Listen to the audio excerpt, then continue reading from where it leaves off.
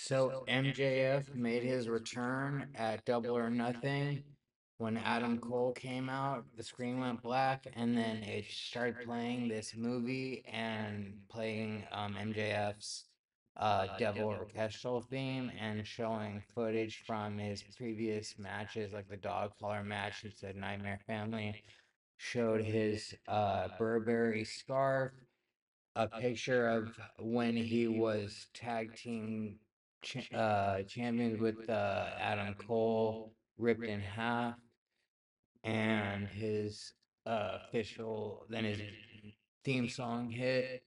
He came out in a kind of like Triple H return esque uh, leather denim jacket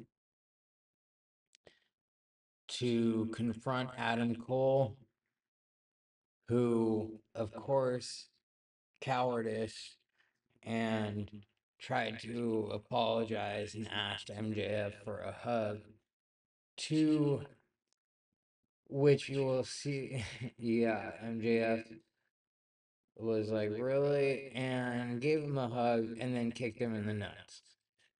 And that's our scumbag.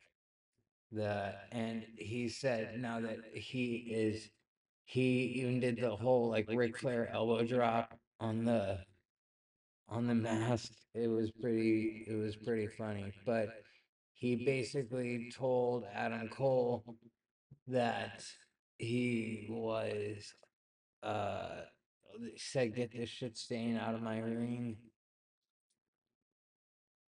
and said that he was back and driven by hate. Still face though. I mean, he's still, the crowd still loves him. He's over as hell. The pop when his music hit was like uproarious. So yeah, that's the picture of him doing the flare elbow on the old devil mask. And so MJF is back and is staying in AEW.